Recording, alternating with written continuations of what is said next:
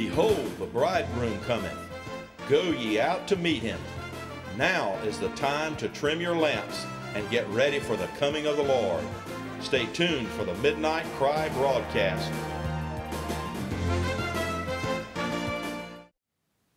Oh God, help us to walk, even in the mundane things that we deal with every single day, and never leave His presence.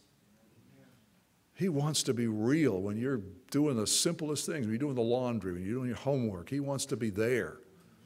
He wants to have a communion with it. I mean, this is God we're talking about, actually wants to have a relationship with you and with me. You talk about love in its outworking. Oh, that's incredible. And we're so quick to just dismiss Him and go off and do our things. Oh, what would it be like if we looked to Him and if we sought Him and we cried out to Him and we said, oh God, we can't live without you being real to us. Teach us your ways, Lord. Oh God, help us to cultivate that sense of your presence with us. You think it would make a difference? And yet, how often do we just come into the services and we sort of expect to switch it on? Kind of quiet. But that's the truth, isn't it? And what the Lord wants is for every individual to cultivate a life with the Lord. This is a corporate thing, but it's an individual thing too.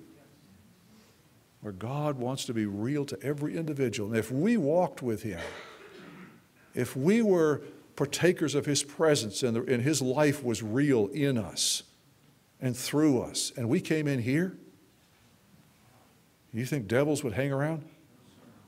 You think the Lord could do what He wanted to do? And the things He wanted to do? Yeah, I do too. He's not limited a bit. We're the ones who limit Him. We try to bring Him down and make a religious form out of Him and what He's done and how He's done it. And He just doesn't pay a bit of attention to that. He doesn't care how He did things before. He's going to do something fresh. You know, that's one of the traps people fall into when they're talking about seeking the Lord's presence. They want a sign. They want a certain manifestation of that. And what they're really trusting in is the manifestation. Oh, if God is really present, I will feel a certain way.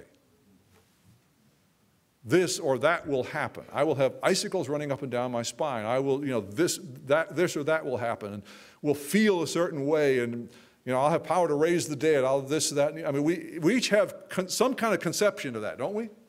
If God is real, this is what it's going to be like. Will it be exhilarated? Well, all of those things could happen. But you look at when God draws near, in the pages of Scripture, it happens all kinds of different ways. Came to Moses in a burning bush. Well, let's not start a denomination about that. That was a one-off thing. But He did it. And He spoke to him, and he commissioned him. And then, all the things that He did in Egypt, some of them were pretty spectacular. He had Aaron throw down his staff, and it turned into a snake. Well, that's a sign of God's presence and blessing. Well, it was then. That was what God wanted him to do. He just did what God said to do, and God made Himself known through that thing. But, I talked about how He manifested His presence on Sinai. Shook a mountain, thundered, lightning, earthquake, everything in the world that would just naturally terrify people and cause them just to be in awe of His power. But how many of you remember what happened centuries later to a man named Elijah? Well, he went back to that same mountain, didn't he? He said, things are gone to hell in a handbasket. I'm the only one left. God, kill me. Please take my life. I don't want to live anymore. That was one discouraged prophet. And so he went right back to Mount Sinai. They called the other name Horeb. It was the same mountain. And there he said, here's where it all began. I'm going to go back and this is where I got to go to meet God. It looks like everything else has, gone crazy. And so he goes there, and what happens? There's an earthquake. Well, I know that's God. Shook the mountain. There was a rushing mighty wind. Well, he didn't know about Pentecost, but I mean, a rushing mighty wind. This was a much stronger wind than that Pentecost. This one tore the rocks. That's a pretty strong wind. Oh, I know God's in that. And there was a fire. Oh, remember when Moses was here, this mountain was on fire. That's got to be God. What happened? Still small voice. That's how God made himself known on that occasion. I tell you, I don't want to tell God how to do his job. But we do. We, everyone, have our expectations about how things are supposed to happen. You remember Naaman? Oh, he finally was persuaded to go to the prophet of Israel. It's Elisha, I think. And Elisha didn't even come out. Man had leprosy. A little Israeli maid of his had told him about the prophet, and he went there with his entourage, and man, he presented himself at the door. This is an important man. Elisha didn't even come out. Sent a servant, said, go dip in the Jordan 7 times. What was his reaction? He was mad. Who does that man think I am? Treat somebody like that. Lord, I thought he'd come out and he'd stretch his hand over the place and cleanse the leper. Oh, God, deliver us from our expectations. Help us just to do the right thing and have the right attitude of heart and have a seeking, listening heart to where God can make himself known to us however he pleases. He's God. Every time we try to put him in a box, he'll do an end run around it. He doesn't care about our boxes. He's God. Anyway, fortunately, for Naaman's sake, his servant had a little common sense and said, Lord, if he'd told you to do some great thing, wouldn't you have done it? How much more? Just do the simple thing. And he humbled himself and he did it. I want to have that kind of a heart that just says, Lord, I'm not going to look at somebody else and try to model my experience on theirs. Now, nobody here has ever done that, right? Just about 100% of us. Oh, if God's going to be real to me, that's the way it's got to happen. Well, I fell into that trap one time. And I won't go into all the particulars, but I just was really mad with God and disgusted because he hadn't been real to me like he was seemingly to people around me. And he let me stew in my own juices for a few days until I finally humbled myself and said, all right, Lord, if you never give me a sign, I'm going to believe you and trust in you. You know what happened? Peace. It wasn't any great manifestation. It was just something was different on the inside. The strife was gone. Anybody here ever been through something like that? Yeah. God is going to bring us to a place where we are willing to trust and surrender and obey him and believe him without any preconditions. Lord, you got to do it this way. You got to fix my stuff. You got to do, this is the manifestation that I've got to have. Well, let's let God be God and come and just meet with us. But, oh, Lord, I just sense this thing whelming up in me at times. Oh, God, we need you. Lord, we're just like these people. We don't know where to go. We don't know what we're going to face. But we need the overshadowing of your presence, God. We need you to show us the way to go. We don't need to worry about tomorrow. We just need to have your presence here today. Do what you say today and know that you're going to be with us tomorrow and you're going to tell us what we need to know.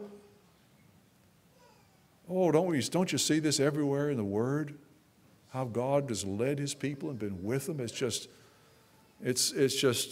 wonderful how faithful he is. The secret place of the Most High. It's a secret place too. The world doesn't know about this. They don't even believe in it. But to actually be in a place and be absolutely safe from anything the enemy might engineer. It doesn't mean nothing bad will ever happen, from the earthly standpoint, but it does mean that no purpose that Satan has engineered against God's people can prosper. And you know how many times we brought up the example of the 10 Boom sisters in World War II, the hiding place. You might look at that and know that they hid Jews from the Nazis, and you'd say, oh, that's what the hiding place is about. No, that's not what the hiding place was. The hiding place was being in the center of God's will, in the middle of hell. And they weren't shy about calling it that. The horrific things they were called to live through, and it brought Betsy down to the end of her life, but yet God used her in a powerful way to reach people that could never have ever been reached. They saw, what did they see? They saw Christ with her, in her, through her. There was a light that just shone out of her, even in her death. Some of you have seen the movie, and it depicted what happened. That she died, just wasted away and died. And yet, when she died, there was such a look of health and peace and joy on the face that she left behind that it was just an incredible testimony to the nurse that had been taking care of her. I'll tell you, they were in a hiding place of all hiding places. If we will serve God and make Him the center of our lives and trust Him, we can face the kind of world we live in and have a confidence that it's going to be okay. And we don't have to stockpile $500,000 worth of food somewhere. Praise God, if you do that, I'll come around and you can feed me, but you know what I'm saying. I don't want to get so obsessed with that side of it that I miss what God's purpose is. Because they were in an impossible situation and God brought them out. And the fact that Corey survived was a miracle. She was scheduled to be executed, and somehow the paperwork got shuffled around, and next thing you know, here's your release. And she walked out the gate, not quite knowing even how to face the world. She didn't even know how to hold a spoon and fork. Things had been so terrible in there. It was like she had to learn all over again how to live as a civilized person. But God brought her out. And she went around the world as an old lady. Tramp for the Lord, she called herself. Telling about how no matter how deep the hell is that we're in here, God is deeper still. How faithful He was and how faithful He had been. We have that same Lord here. Oh God, if we can have all the doctrines we want, we can have all the impassioned, well-delivered sermons we want, but if we don't have Jesus Christ here, resident in His people, expressing Himself, we have nothing. But if we have Him, we have everything. What else will distinguish us from anybody else on this planet if it's not the Lord and His presence with us? That's the thing we need to prize above all else. I just pray. You can go, like I say, you can go through scriptures all the way through the Bible. You find them. Well, let me look at one that just confirms this. It's in Isaiah chapter 4, one we know. Isaiah chapter 4, the prophet was on the one hand talking about the horrible spiritual condition of the nation and how judgment was coming to those who were religious, kept up the form, but in reality their hearts were completely away from God and things weren't going to be good. But then again, in verse 2, there is a promise of what was to come, and it came through Christ, didn't it? So this applies to us. This isn't just something that was for them way back then. This was looking forward. This was pointing God's people to what Jesus was going to be doing. And he couched the language in language that they knew that out of their history and their heritage would have been meaningful to them. In that day, the branch of the Lord, well, who's that? That's Christ. Grows right straight out of His life. In that day, the branch of the Lord will be beautiful and glorious. And the fruit of the land will be the pride and glory of the survivors of Israel. So it's not everybody. These are the true children of Abraham. But of course, we know that isn't limited to natural Jews, is it? Praise God. Those who are left in Zion, those who remain in Jerusalem will be called holy. There's a separation. There is a uniqueness to which God has called us. We're not called to be part of the world or like it. We're not called to find the most successful church out there and imitate it.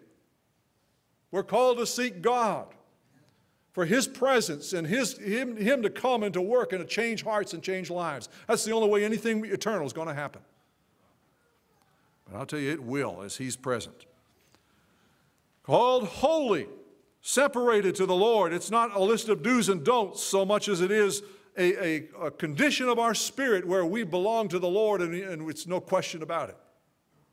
Every devil in hell knows that belongs to him. Praise God. All who are recorded among the living in Jerusalem. God has a record, doesn't he? God's got names written down in heaven. I'm glad he does. Now, how does the cleansing that is necessary happen? It says, the Lord will wash away the filth of the women of Zion. He will cleanse the bloodstains from Jerusalem. Is there anything in your life that needs a little cleaning? Do we need some house cleaning? Do we need some deliverance and some cleaning? Well, we got a Lord who's pretty good at that. He's able to do what you and I cannot do for ourselves. What we can do is present ourselves and agree with him, humble ourselves in his mighty hand, but he's going to wash it away by a spirit of judgment and a spirit of fire. God's going to institute in our lives those things that will deliver us. They'll burn up the things that we trust in ourselves, so that what we'll be left with is Christ. Man, who am I to be up here saying these things? I need it as much as you do. We need him. God, deliver us. But oh, what a result. Then the Lord will create over all of Mount Zion and over those who assemble there a cloud of smoke by day and a glow of flaming fire by night. What's that? It's his presence. I'll tell you, when God cleans up his people, the more we get like him, the more we get free, the more his presence is going to be able to be there. Praise God. You know, that was the problem with the Israelites. God had to kind of dwell outside the camp or dwell here because there was a bunch of rebels. He couldn't dwell amongst a bunch of sinners. But I'll tell you, when we come to Christ and we walk in the light as he is in the light, his blood cleanses. His blood is what has made us clean. He can live with us. Why? Because we're perfect? Because we've earned it? No, because his blood has washed away the filth. We have a right to go into the very holiest place because of the blood of Jesus. He can actually dwell with people like us. Praise God. Look what happened after the day of Pentecost. Were those people any different than us? No. But in God's time and in his purpose, he met with them in such power and such presence that, man, they were in another realm. They were a different people, and everybody knew it. He made himself known in miracles. He can do that if that's what he wants. Or he can allow us to walk through the valley of the shadow of death. But what did David say at that point? I will fear no evil. Why? Thou art with me. We have a Lord who can make his presence known and effective in our lives no matter what the circumstances are. And so it's not my job to say, well, if your presence is really with me, this is how I'm going to feel. This is what I got to do. I got to earn your presence, Lord. Oh, my God, we just need to come and believe his promises and seek him. Don't you think that if we seek him, he'll answer? Is God reluctant about this? Is this something that he's just doing grudgingly? I guess I got to do it. I said I would, this is the longing of his heart. To know him is what we were made for. This is not incidental to his plan and his purpose. This is his purpose, is to have a people that he calls out. He says, come out from among them. What did he say? Be ye separate, says the Lord. And I will be your God. You will be my people.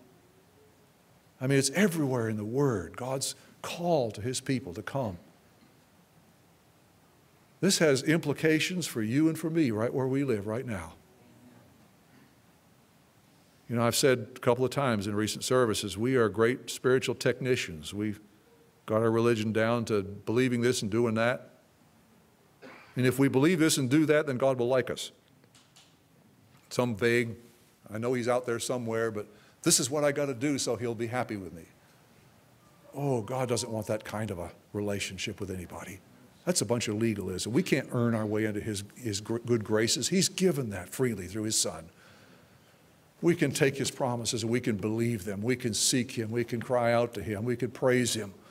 We can reach out and enjoy his presence whether we feel it or not. You know, the interesting thing is that time in my life when I did get mad at God and I just felt that sort of quiet peace, it was about 2 days later, I think I had the most exhilarating spiritual experience that I'd ever had. I guess the Lord was just bearing witness. Now, I have no right to say, okay, God, you did it there. If I will just gear myself up, then I can get to that again. No, that's not the way it is. He did that then for that purpose. He might want to take me into a dark place and give me a peace in my heart and a rest that I can enjoy even there. He might do this, he might do that, he might manifest this way. We just absolutely cannot tell God what to do. But I'll tell you, we can have a confidence in his promises that he loves you, that he's made provision for you and you and you and me. God wants us to simply trust, to believe him in the worst of circumstances, in the best of circumstances, to just believe his promise. Lord, I'm going to seek you. I'm going to draw near to you, Lord. I'm going to do my part by faith. I can't earn this, but you told me to come. You said, draw near to me, draw near to God. He'll draw near to you. Well, Lord, I'm going to do what I know to do. And I'm just going to trust your promise. If you want to make yourself known by, making me feel all goosebumpy, that's fine. If you don't, praise God. I'm not going to go by that. That's not my spiritual barometer. I'm not going to look at circumstances and feelings and say, well, that's the reason, that's the way I know. Devil's in that kind of business. He can counterfeit anything God can do, but he cannot counterfeit the reality of God's presence with his people. And I'll tell you, the more we experience of that, the more people are going to see not our doctrines. They're not going to be convinced by our sermons. They're not going to be convinced by our doctrines. They're going to be convinced because Jesus, they encounter Jesus. And he makes himself known. And he confronts their heart with their need and his love. And it becomes about falling in love with Jesus, not about adopting a religion. That's what God is looking for from his people. And I'll tell you, if we will do that, if we will look to him going forward, God will be with us and he will help us. He will take us to the other side. Praise God. There's so many other things that could be said. I'm going to give other people opportunity here, but I just had that, I don't know, I cannot get away from that sense that that's the greatest need we have. We need to go by the Word. We need to learn the Word and walk in accordance with the Word. But you can almost make that a substitute for Jesus if you're not careful. Now, Jesus is going to take us to the Word and we'll see him in it. But the point of the Word is to establish a relationship where we walk with him. And he will take us and make this Word alive to us. But you can take this almost and make a rule book out of it. That's not what God wants. We need to be lifting up the person and falling in love with him and walking with him. And every day becomes a new adventure if you see it that way for what it is. I mean, what's this devotional that so many are using? Isn't that what it's about? It's Jesus calling, and it's all about relationship. It's all about living in his presence. That's what God is looking for from his people in this hour. It's always been that case, but my God, do we need it? Do we need to be one of those groups of people that's really seeking him and wanting him, that has light around it in the middle of the darkness of this world? That's what I want. I pray that everyone here that wants that will just cry out to God individually, and then come in here expecting God to be present. And yet don't measure that by what happened 45 years ago or what happened someplace else or this or that. Just say, Lord, we just need you. You come, you do it your way. You do what's right now for this occasion, for my need, for the needs of the people that are here. Just come, and we'll be satisfied with your presence. Praise God.